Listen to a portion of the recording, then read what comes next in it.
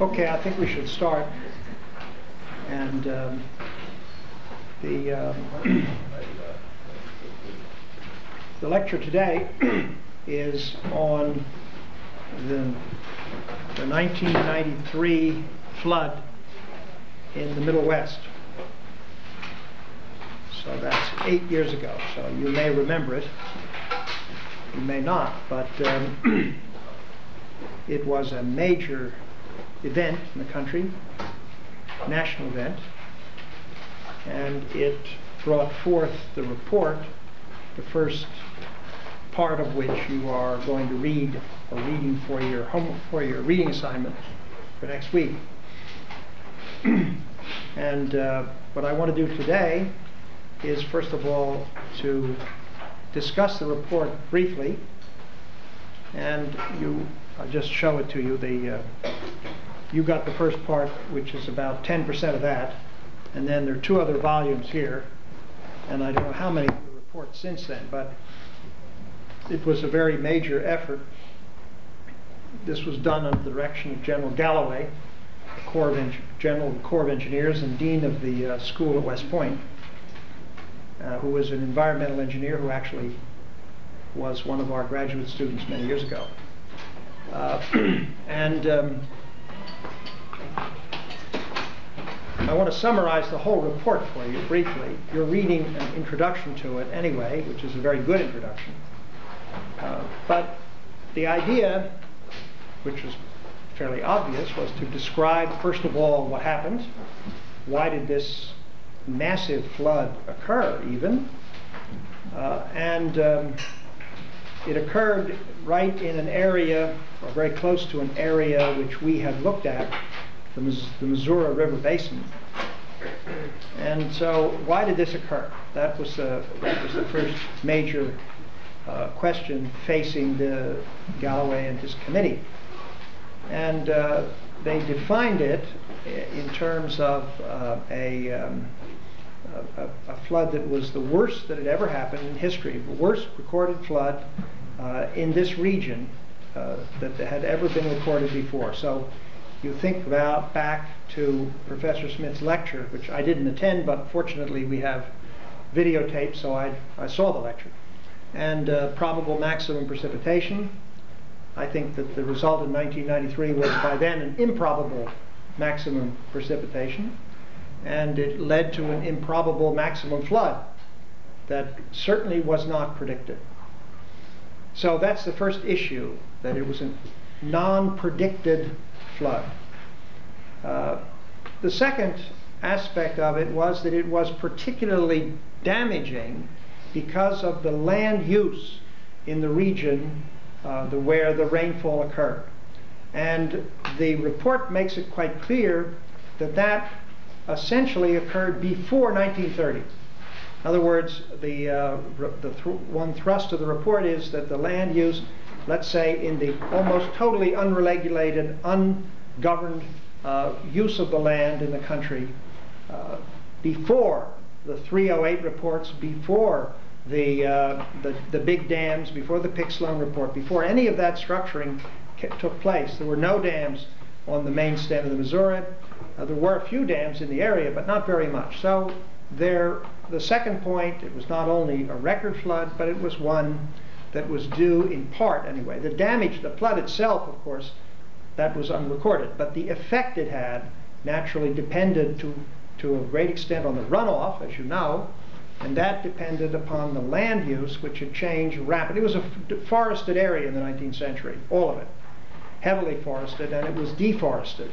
And so there was a major change in the way it was used, and then of course human settlement grew up there rapidly in the early 20th century. So that's the second feature of describing what happened. And the third feature was to try to put some cost on it.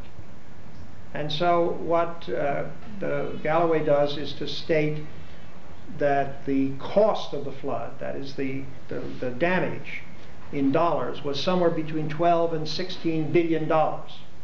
That's 1993 dollars. And that's a very large amount of money, of course. And So then he wanted to compare that to what, and also then another $6 billion to clean it up. So it's not just the damage, but then the recovery, in effect.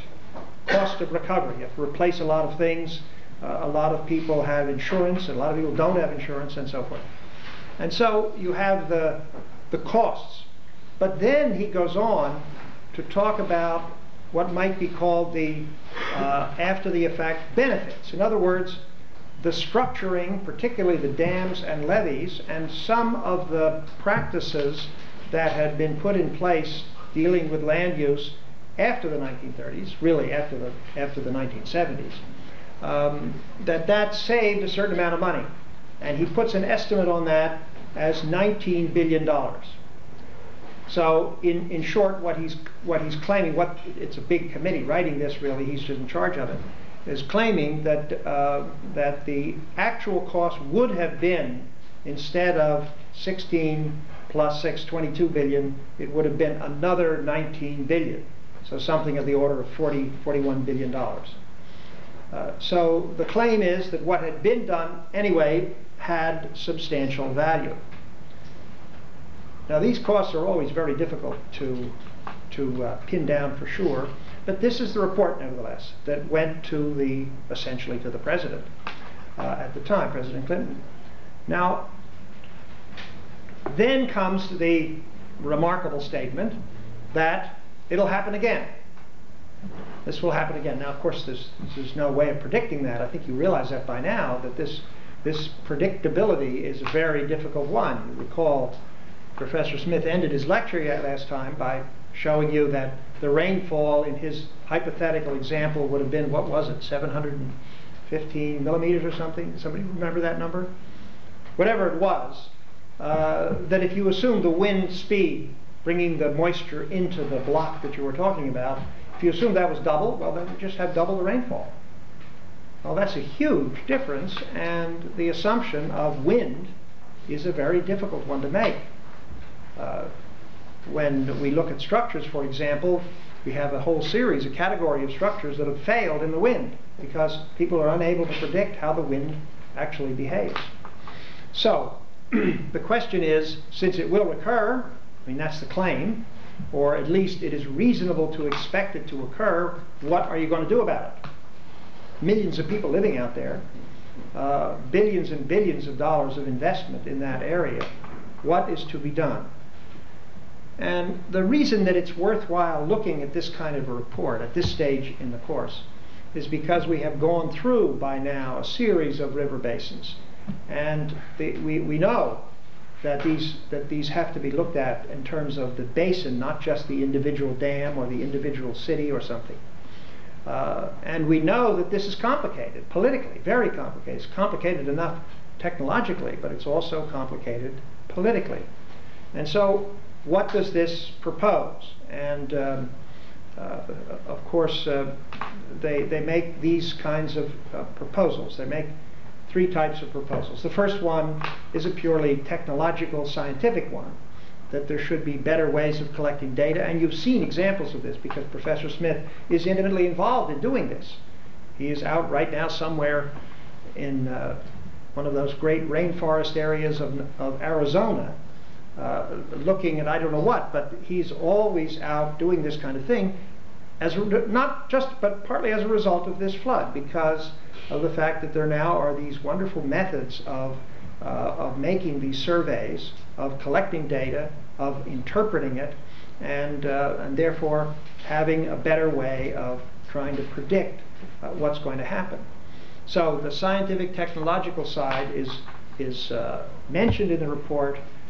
And what that means, of course, is what the end result of a report like this will be a recommendation to the Congress and to the President. Really, it's a recommendation to the President, but it also goes to the Congress, namely that there should be money spent for certain things.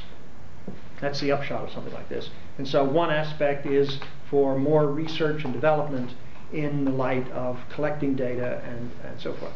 The second issue is the political one. And this is the one that we have already seen a lot of, that namely that you need to plan a river basin. And that immediately puts you political conflict between the federal government and the states, and even more local than that, the cities or the regions. And as you know, our political system is such that this automatically leads to all kinds of complications, political complications. So the effort, which usually ends up, these reports usually end up this way, is first of all to have some better organization. And if you read it, the whole report, they have a glossary in the back which has these horrible acronyms, you know, the GHS talking to the QEG, and this, and then you look and find out what agency that means. You know, so you realize that there must be literally 50 agencies involved, 50 constituted governmental agencies involved in something like this. I could even hold it up if I can find it quickly enough. It's a lesson in, well, I don't think I can find it right away. But anyway, it's just a way of showing you, indicating the complexity of government. And so they want to streamline that. Well, that's an important issue of organization, and the purpose of it is planning. So that the idea of this kind of getting a better organization is so you can plan, and planning, of course, means for some kind of action that will be, in effect, that will be acceptable to the Congress.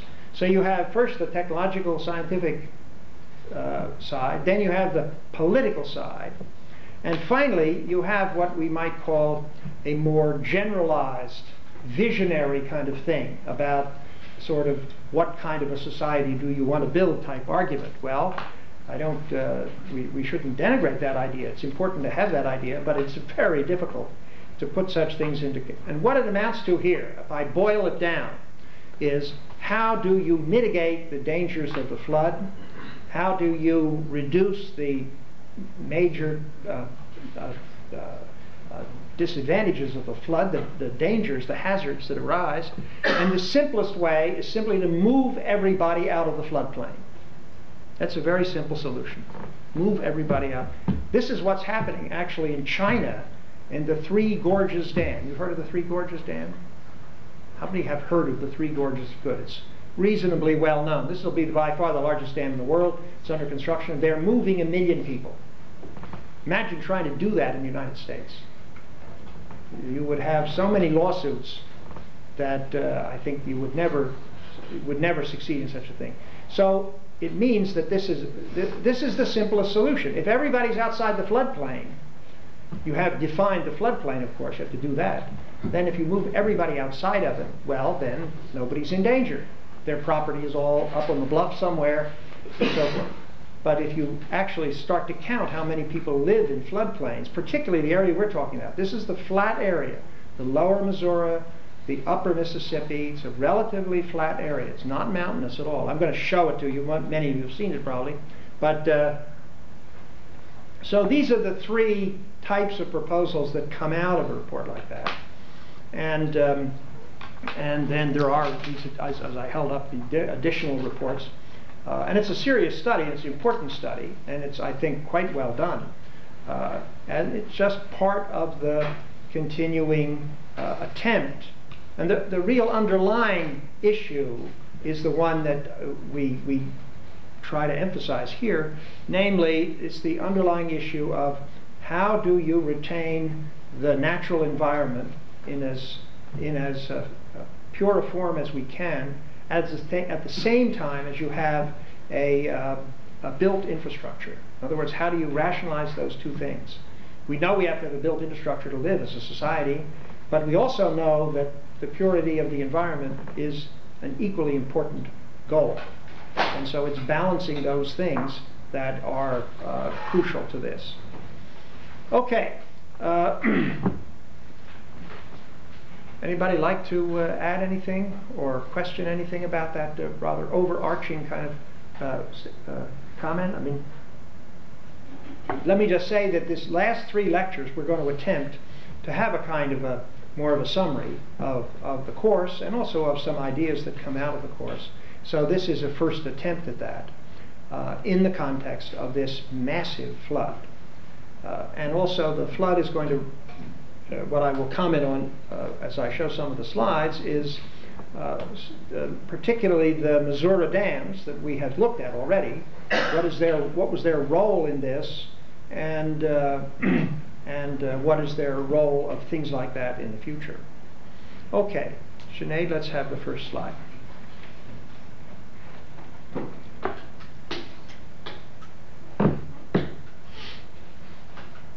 Ah, my stick. Feel better. Not that I can do much with it. What? Yeah. Can we get those out now? That's, of course, I can hit them with a stick if necessary.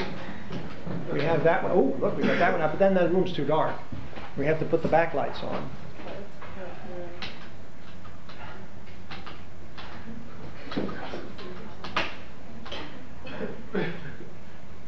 Hey. Yeah, that's good. Now put the backlight on there. Backlight back on, okay. Can you do that without touching these lights? I think the backlight puts that stupid. That's good. Okay.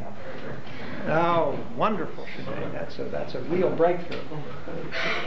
Okay, so what we have outlined here is what we have been looking at, in effect, the Ohio Basin here and the Missouri Basin here. Now, of course, the flood that we're going to talk about is really in between here. It is the upper Mississippi region. So here's the upper Mississippi, and but it's also going to include the Missouri River in a very strong way, because once you get down into here, then the Missouri River Basin is crucial. So it's in between and going in either direction. Next slide, please. Oops, sorry. Whoops. Okay. Now I just want to remind you of the centrality of water, because in the three contexts that we would meet in, New York City, which we haven't talked much about, municipal water supply, that could be a whole course. As many of you may know, the water supply, where does the major water supply from New York City come from?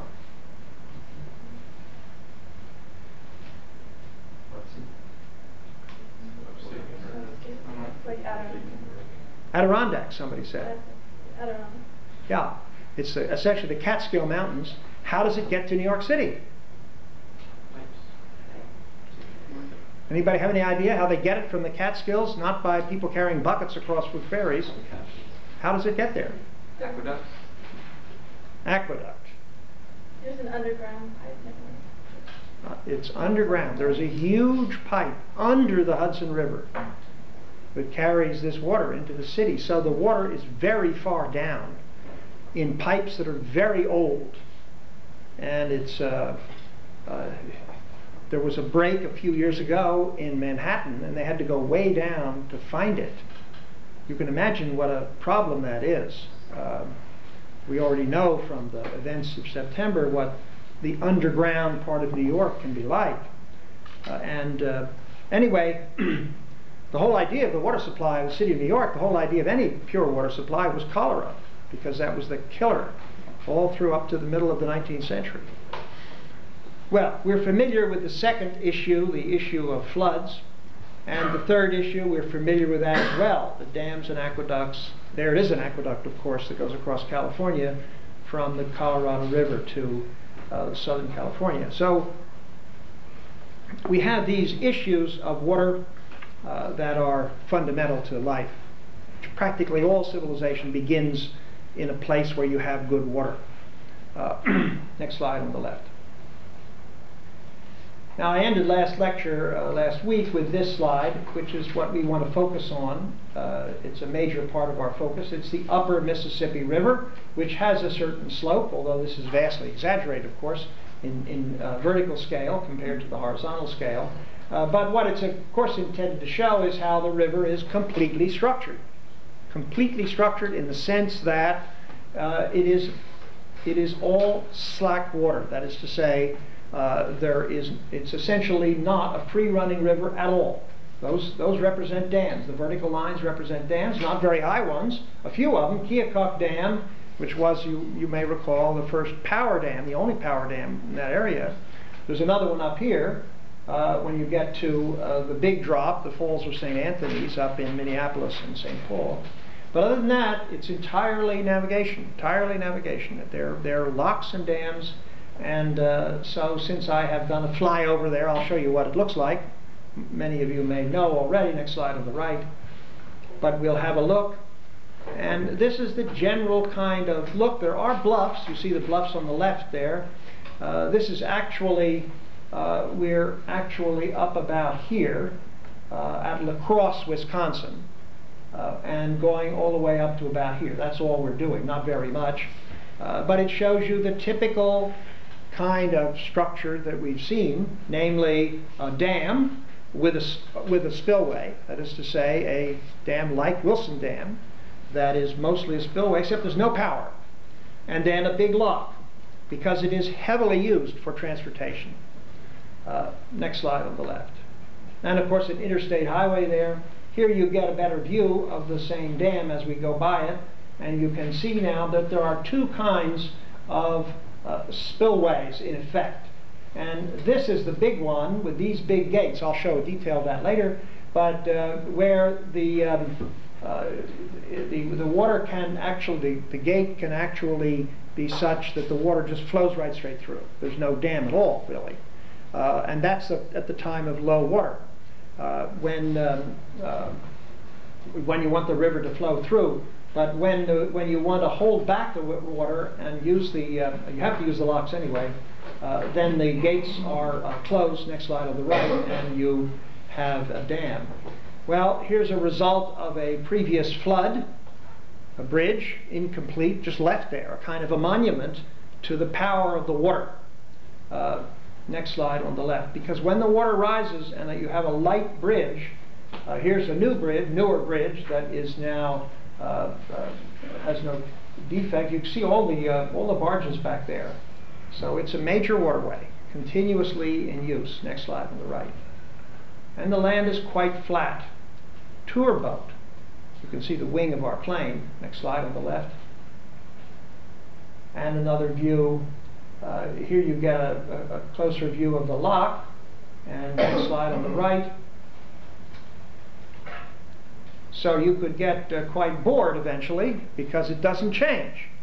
We're going one after the other, and they're all almost the same. They're not very exciting structures as a single one, but as a whole system, they're very important, and they have to be operated as a system. Next slide on the left. And here's a final one.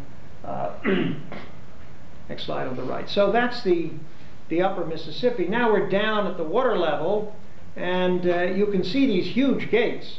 These were these drum gates. These were the largest of the type in the world. You've heard me say that about all these dams, or a great many of these dams, but they're very wide. The innovation came from Europe, but not the size. And the European rivers are, of course, Europe has no river the size of the Mississippi, and so these were much, much bigger than they had ever used there. Next slide on the left. So you get some idea of these, and there you see the gates are up to let the water just go right straight through, so it's not a dam at all now, but it will be a dam when it's needed. Next slide on the right. And here's just another view of it, in this case with the highway on top. Next slide on the left. So you have these movable dams. So that's the structure of that river. So we now know something about the structure of the three basic rivers that make up the Mississippi, namely the Ohio, which is like this, the upper Mississippi, which is what we've just seen, and the Missouri, which is quite different. Quite different. There are no dams like this at all on the main stem from the mouth of the river of St. Louis to Gavin's Point Dam in South Dakota. And so there it's just a free flowing river, and then you have complete blockage, no locks at all, on the six big dams that we have already looked at. So now we come to the issue of the flood. National Geographic Society, they're out there with the big events and wrestling with the Mississippi. So that's the central issue, both geographically and financially. Next slide on the right, the Mississippi and all its tributaries. And just to remind you of the Great Flood of 1927. Now, we can think of these river issues as having several stages. The stage that this represents, really the end of the stage, is the levees only stage. Don't build big tributary dams, just build levees. And it was this flood, which overflowed the banks in this dramatic way, as you see here, that stopped that debate.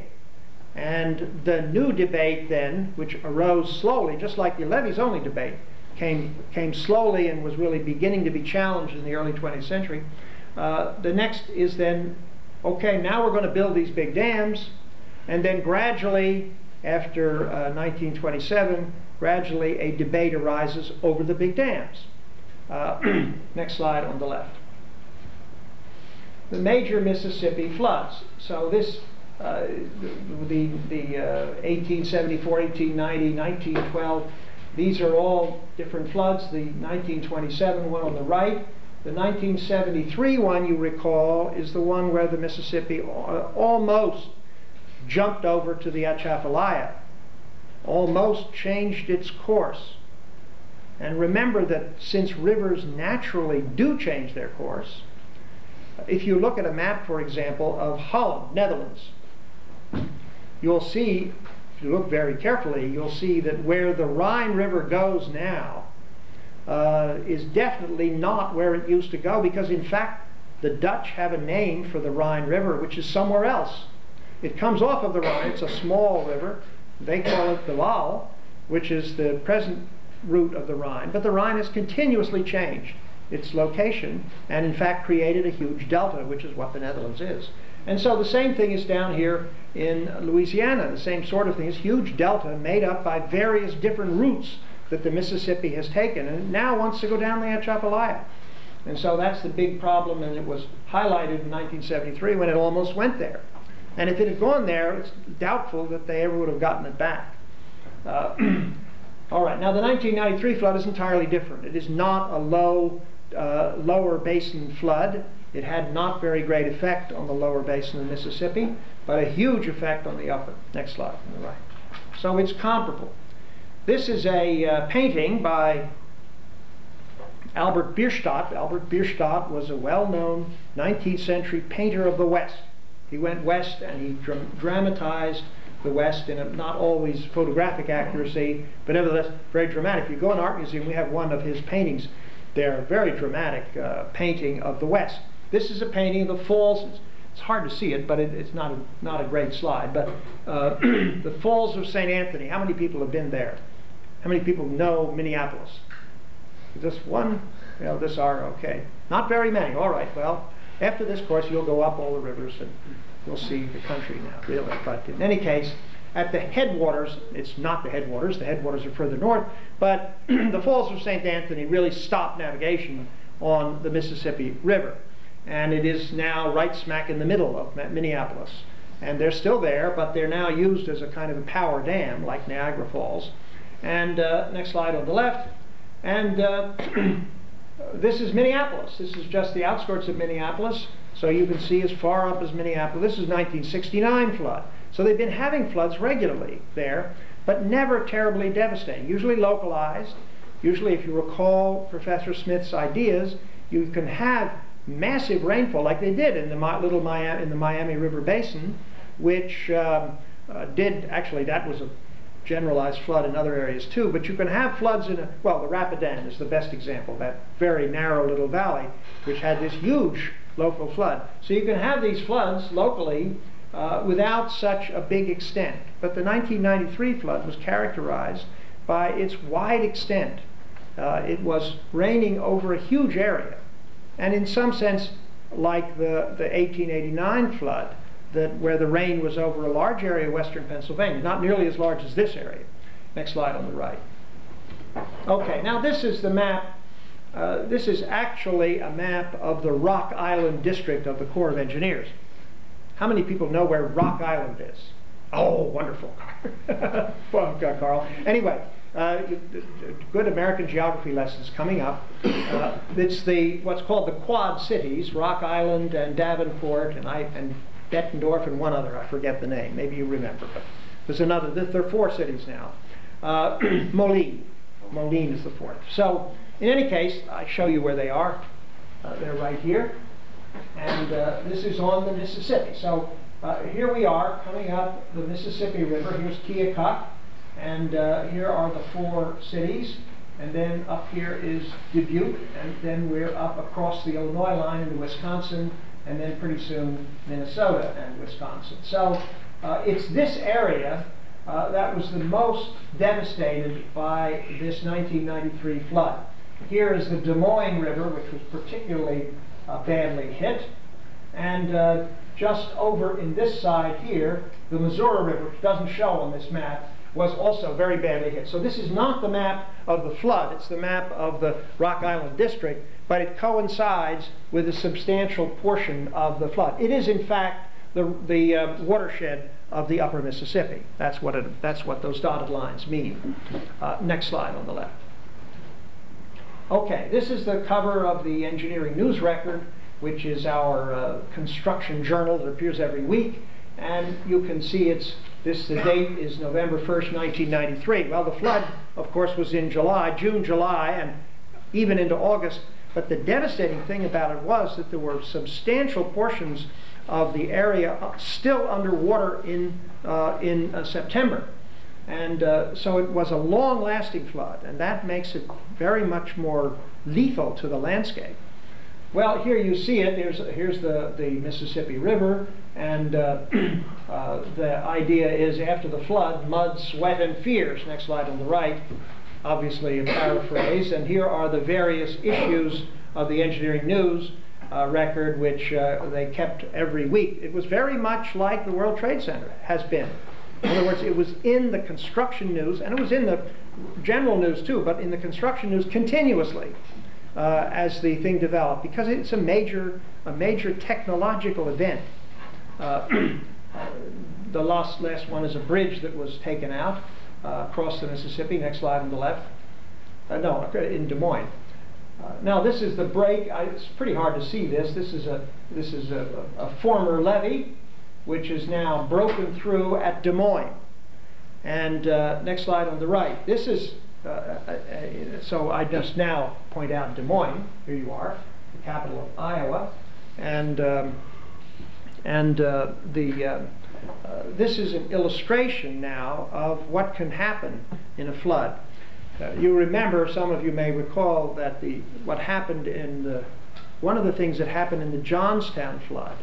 What would be, you'd say, the most surprising thing that would happen in a flood of water? Fire. Fire, exactly. And you remember the fire, the story of the fire at the bridge?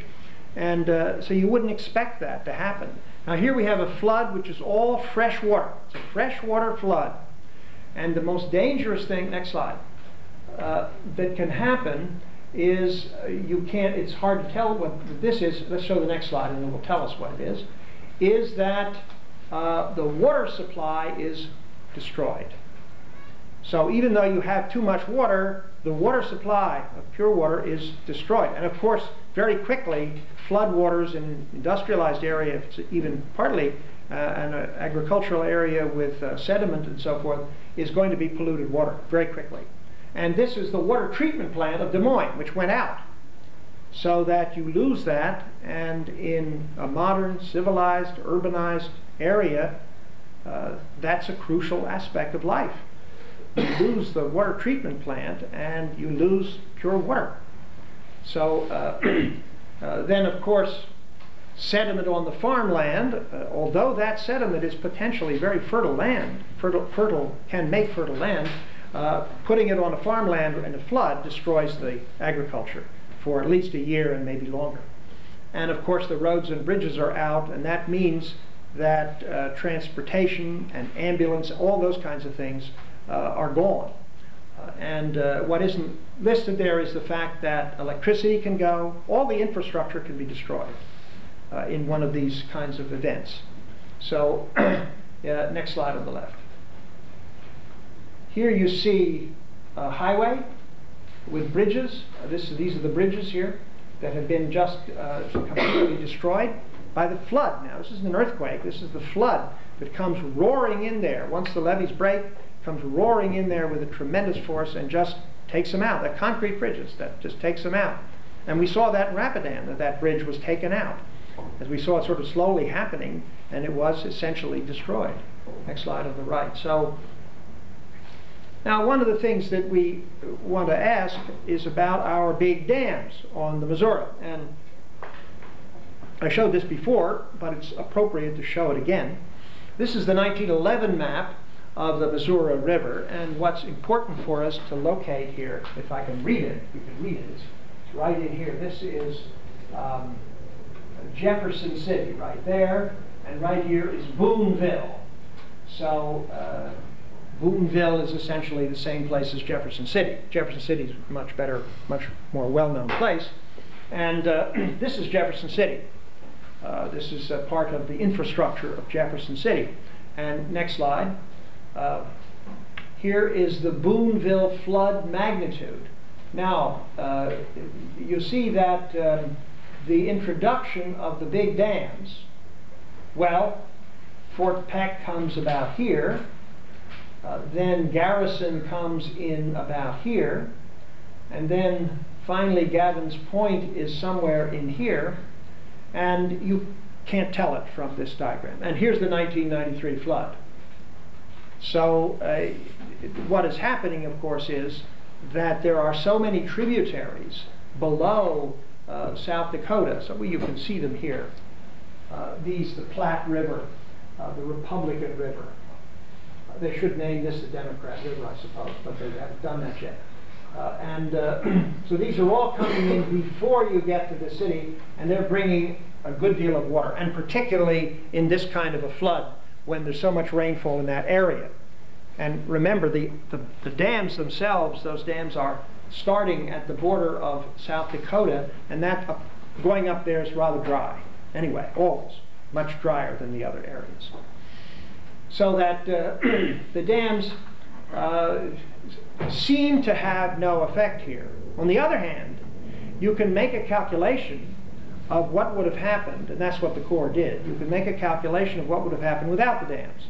In other words, what was the flow in the river then, and it certainly was still substantial at Gavin's Point, at the lowest dam, and that would have been uncontrolled, and that would have simply added to all of this. So even though it wouldn't have prevented the flood, once again, the assumption is that it would have made the flood much worse. Next slide, please.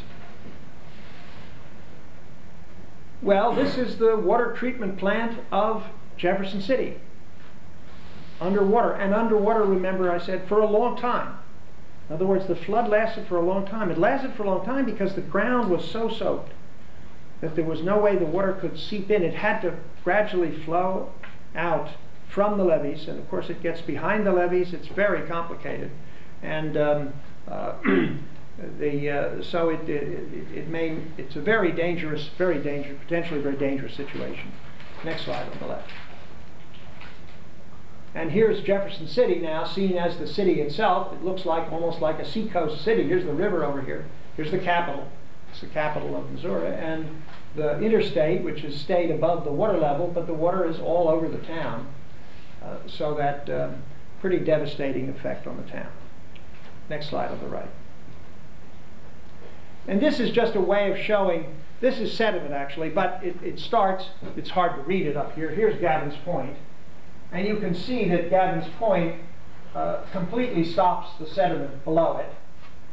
And then gradually the tributaries and the river itself will bring more sediment in. And we can read this also as a kind of a diagram of how much water is going to come in as well. In other words, in a flood. So that Gavin's Point has the potential to stop it. And with the other dams together, they could stop the flow from above, from the upper river. But they can't do anything about the tributaries. And so that's all that is intended to show. You've seen that before. Next slide. Okay, and this is now in the Quad Cities. This next slide on the right. This is I'm going back to this map. This again. So now we're back to Davenport. Now Davenport's a very interesting city. Very independent people live in Davenport because they were warned. The Corps of Engineers said, "Look, you don't have any protection. You don't have a levee. And the Davenport says, we don't want a levee, it's ugly. It's going to destroy our waterfront.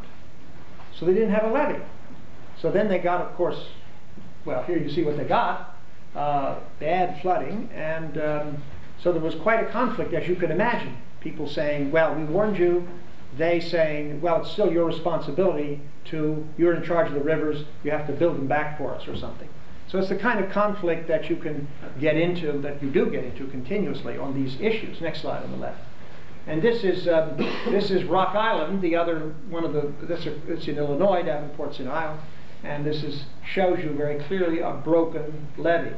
Now the problem with the levees was, we know already the generalized problem, but the specific problem was that there was no control, as the Davenport example gives you. The federal government has really no control over the building of levees, in the sense that if a city demands there be no levee, well, they got away with it. And in many cases, the levees are privately built. This one, I'm sure, was privately built. It just doesn't look to me like, I don't know for sure, but it doesn't look to me like a federal levee, big, wide federal levee. A lot of them were privately built and were continuously maintained locally and survived for a long time, but then eventually got overwhelmed, as they did in this case. Next slide. So I just remind you, I've shown you this before, the building up of levees, and private, if it's in a relatively wealthy community area, they can afford to build a levee. It's not that expensive. It's not like building a big concrete dam. And particularly if it hasn't been broken too badly, they can continuously build it up, just dumping dirt. But on the other hand, it isn't a very, one of the conclusions of this report is that there should be a federally mandated design for any levees. Not too easy to do, but that was one of the proposals. Next slide. Well, here is the Missouri River, and I want to just end with looking at that once again, since it's one we're familiar with.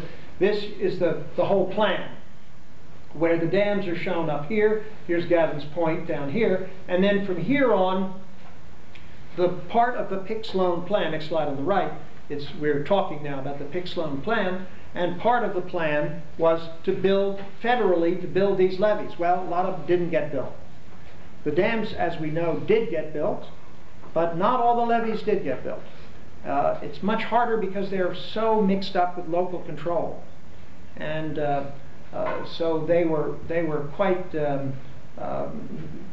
In many cases, they were overwhelmed by this flood because it was the lower Missouri that was hit the hardest. Clearly, next slide on the left. And an image of that, this I think I showed before too, this is a satellite image, Landsat image of 1988 at the junction of the Mississippi and Missouri River. This is the Missouri up here coming in. And next slide on the right. Then this is 1993, the flood. So you can see the black obviously is the flooded area, and it shows the tremendous difference and what happened at the mouth essentially of the Missouri, when you get down there where it's dumping into the Mississippi. On the other hand, once it gets into the Mississippi, with that huge influx from the Ohio River, and it was more or less lost. Not completely, of course, because it did hit Davenport and so forth up above, but down below, there's so much water that the added amount from the flood didn't make a huge difference. Next slide on the left.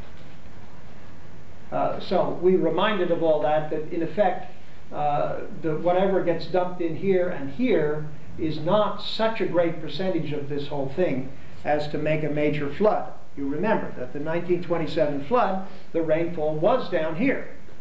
It was down there in that wonderful story of Barry's in Mississippi, where the rain just kept coming and coming and coming. There was flooding from above too, but it was mostly this continual rain in the lower basin. Next slide on the right.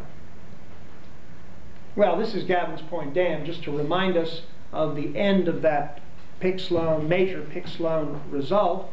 And so the report is claiming a very substantial benefit from those dams for flood control, but not a benefit in the sense of prevention, just a benefit in the sense of mitigation.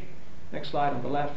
And so just to remind you, and next slide on the right, of that big system. And I show this at the end, because this goes up to 1937, and this, if we redrew this now and carried it to 1993, then this ball up here would be bigger than this one. So just to give you an idea. In other words, what this tells you is, of course, the difficulty of predictions. I mean, when you look at this and say, look, that's a record of 35 years, and so this should be an indication of what's going to happen. Well, of course, the 1948 flood on the Columbia isn't even there. You see, there's nothing up in that corner. So it does mean that we're involved in this very difficult procedure of thinking about how to not necessarily prevent the flood. We're not going to be able to prevent the rainfall, but how we can best organize technologically, politically, and in the sense of the vision of how you deal with a floodplain and the whole basin. How can we do that so that these damaging events, or these major events, become less damaging? Okay, see you next week.